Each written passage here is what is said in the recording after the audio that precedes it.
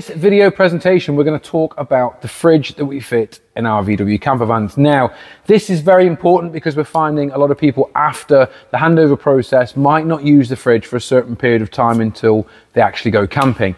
And there's a lot to take in when you get a handover on one of these beautiful vans. And more importantly, there's a lot to take in throughout the whole van itself. And we're finding that people are making a very, very small, simple mistake. And it's so easy to make that we thought it's important to correct it now to preserve your van, and more importantly, to preserve your van leisure batteries.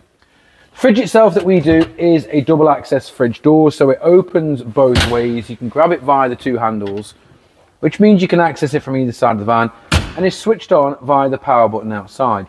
When you turn the power button on, you will get the temperature of the fridge outside and inside. You can also press the little snowflake button. This will allow you to adjust the fridge temperature for the ice box.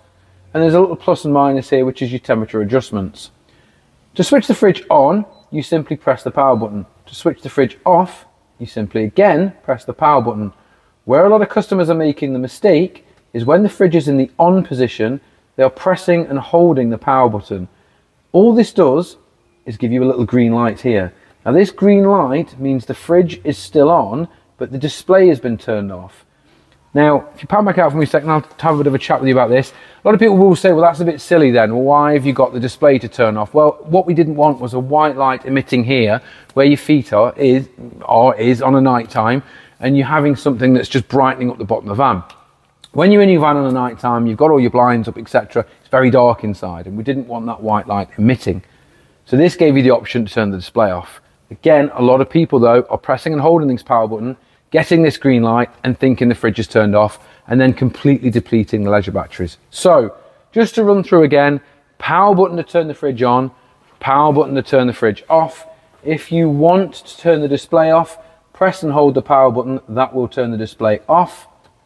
And then in the morning when you wake up, if you want to turn your display back on, just simply press the power button, and then if you want to turn the fridge off, press the power button. It really is that easy. So we hope you enjoy using it. Do bear in mind as well, if you want to, you can open the fridge fully. You can take the ice box out if you don't want to use it. I've actually got frozen ice packs in there. Again, just however you want to use it. I take a lot of the storage out the bottom as well. But more importantly, that's the information regarding how the display works, and we hope you find that useful. Bye for now.